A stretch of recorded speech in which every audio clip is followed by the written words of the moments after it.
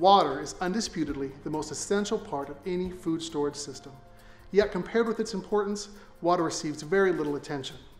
According to the American Red Cross, each person should store a minimum of 1 gallon of water per person per day. Now, there are many other experts who claim that this is not nearly enough. They say that the actual storage needs is closer to 2 or 3 gallons of water per person per day.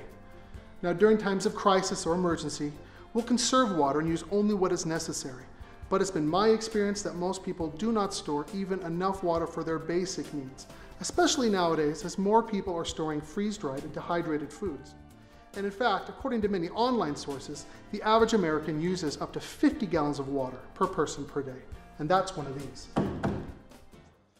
We want to take all the guesswork out of water storage so that you can be sure that your water is fresh, you can be sure that you have enough water, and you can be sure that your water is safe.